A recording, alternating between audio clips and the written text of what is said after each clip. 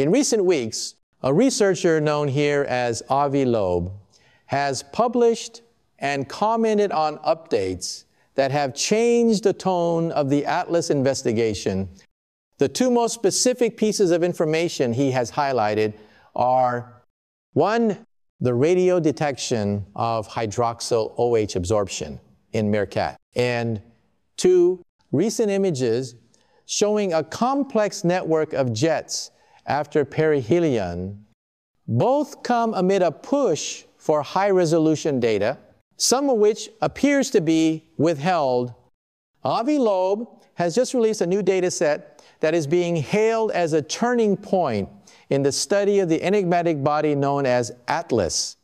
The most notable highlight of the report is the recording of the first radio signal from the object made by the MeerKAT radio telescope in South Africa. The observations revealed the presence of absorption signals related to hydroxyl OH molecules, a chemical signature typically only seen during the melting or sublimation of ice on the surface of an object.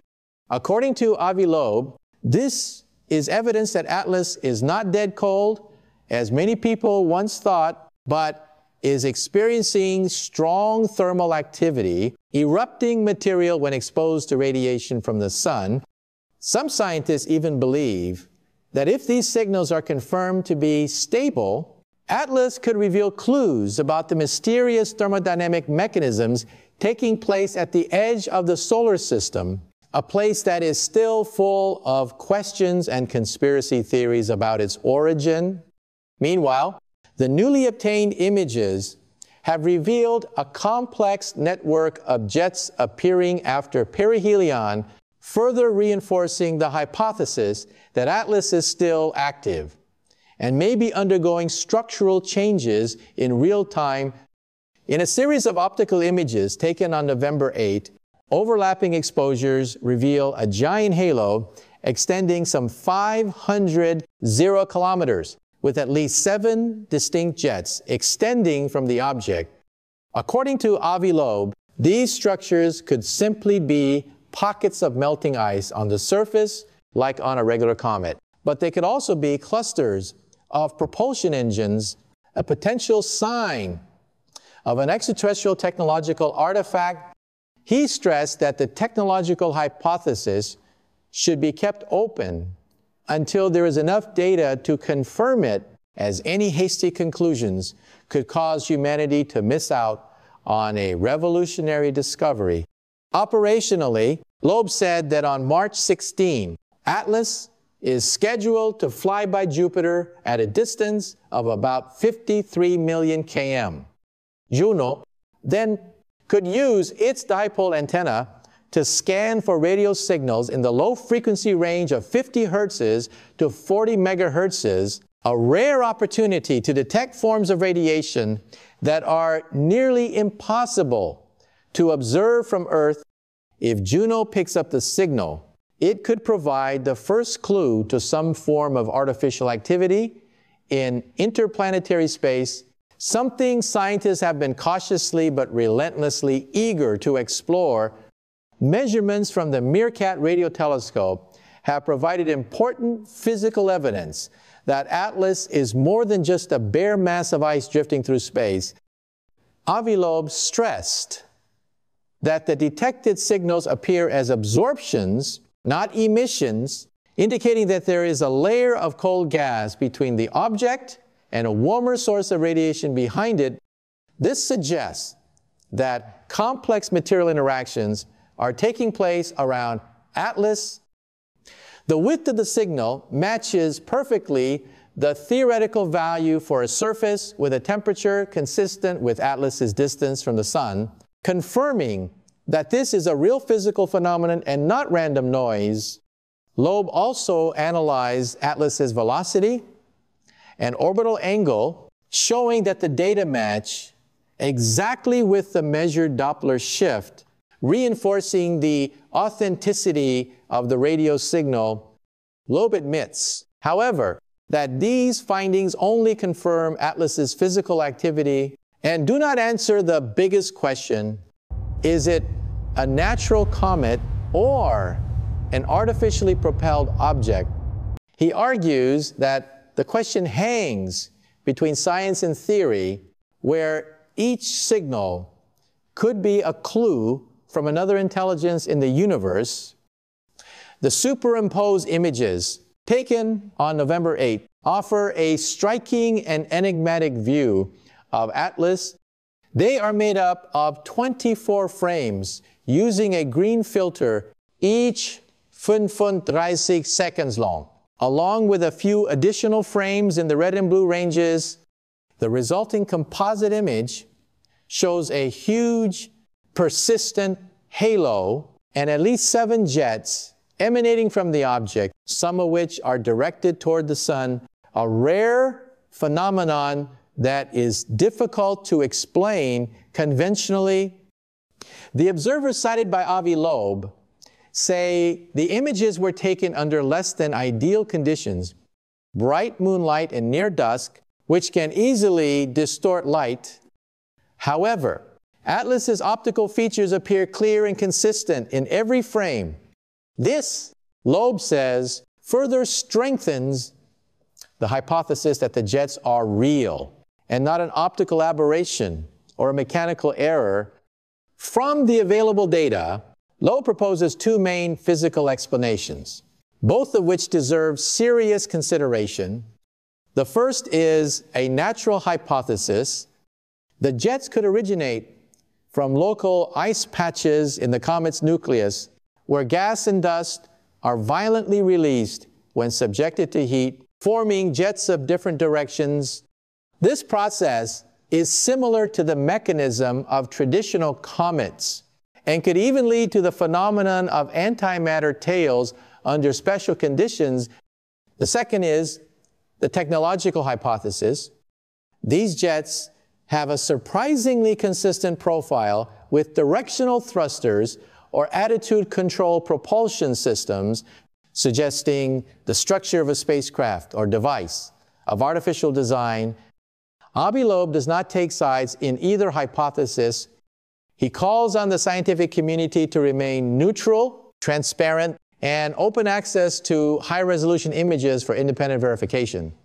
Only with better data can we separate what is natural from what is technological, and whether Atlas is just a comet or something beyond human imagination. He says, one of the highlights of Avi Loeb's speech was his frustration with the delay in releasing scientific data. He said the clearest close-up images of Atlas taken by the HiRISE camera on the Mars Reconnaissance Orbiter on October 23 are available, but not yet publicly available. With a resolution of about 30 meters per pixel, these images far surpass any data from the ground or even Hubble. Loeb criticized the slow response of regulatory agencies, saying that official scientific requests were overlooked while responses to the media or high-level figures were quicker, a clear double standard. He warned that withholding data could cause researchers to miss the most important phase of Atlas's operation. This is a golden time for observations. Loeb emphasized every hour of delayed data is an hour of lost opportunity to better understand this strange visitor passing through the solar system. Avi Loeb highlighted a remarkable paradox. Atlas's unusual acceleration does not correspond to any debris cloud as predicted. Interferometric measurements showed that the object's orbit was significantly off, forcing the model to factor in the non-gravity acceleration. If this force were caused by gas injection, Atlas would have lost 116 of its mass, equivalent to billions of tons of material, enough to create a noticeable bright cloud, but in fact it did not. According to Loeb, there are only 2 possibilities. Either there is an unknown natural mechanism, or Atlas is being driven by some form of artificial propulsion that does not produce radioactive material. He called for observations of the target in the coming weeks to determine how the acceleration changes when Atlas is impacted by the sun, as that could reveal the true nature of the phenomenon. Loeb also proposed using Juno in March 2026, when Atlas will fly by Jupiter to scan the 40 megahertz band for unusual radio signals.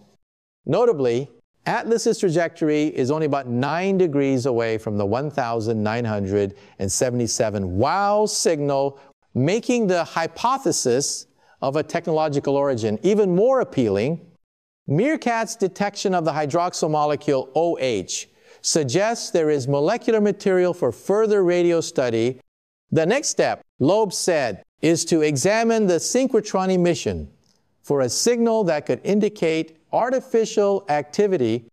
While cautious, he continued to criticize the delay in releasing the data, arguing that only continuous and transparent international observations will help answer the question, is Atlas a natural comet or a technological messenger from the far reaches of space? At the end of the update, Avi Loeb summarizes the latest findings on Atlas, a celestial body that is challenging the understanding of planetary science. He confirmed the detection of a hydroxyl OH radio signal with a precise Doppler shift in late October, marking the first time Atlas had recorded a definitive radio signal. In addition, a complex jet network with at least 7 active jets and a halo about 0 kilometers wide was mapped, including jets pointing towards the sun, which is rare for natural comets. Orbital models show that Atlas has undergone a significant microgravity acceleration, but no corresponding debris cloud. If the acceleration had come from gas injection, the object would have lost 1/116th of its mass, or more than 5 billion tons, which would have created a recognizable bright cloud. Its absence raises the big question, what force could have produced the acceleration without the corresponding mass loss?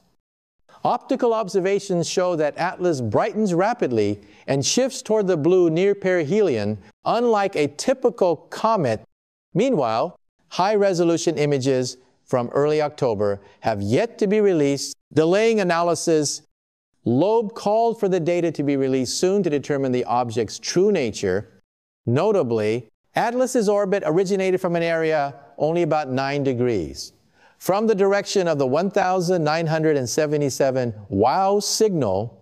Atlas is expected to fly by Jupiter at a distance of 53 million kilometers in early 2026, opening the door for Juno to scan the 50 hertz to 40 megahertz frequency range for additional radio signals.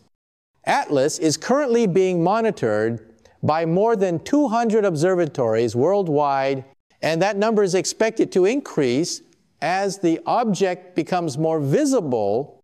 According to Loeb, we currently have 3 measurable physical signals: the OH signal, the jet network, and the anti-gravity acceleration. But we still lack key data, such as the unreleased high-rise image and synchronous radio monitoring. He concludes, if Atlas is indeed losing mass as predicted, it is a very active comet. But if not, we may be witnessing a form of propulsion that humanity has never seen before.